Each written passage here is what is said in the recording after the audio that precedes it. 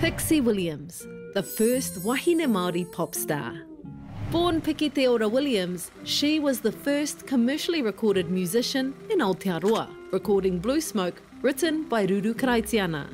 So she was brought up in a beautiful old villa in Mohaka. Her parents or her grandparents, it was known as the musical house. At 17, Pixie moved to Wellington. It was here she met Ruru Karaitiana.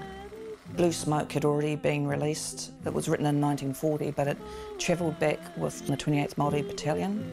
It was already part of a lot of people's repertoire. It was one of the ones that she'd always be asked to sing on a Sunday night.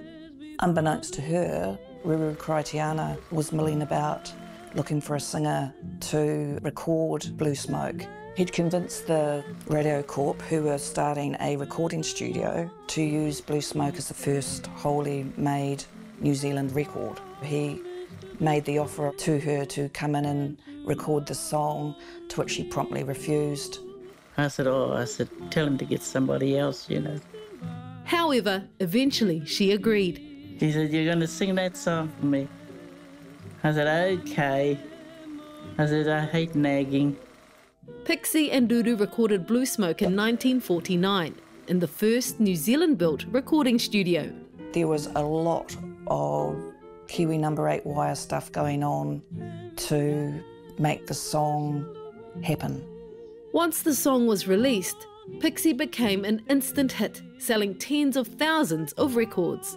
Mum went on to not only record in total 7 songs that Ruru wrote, but also another 6 by other songwriters.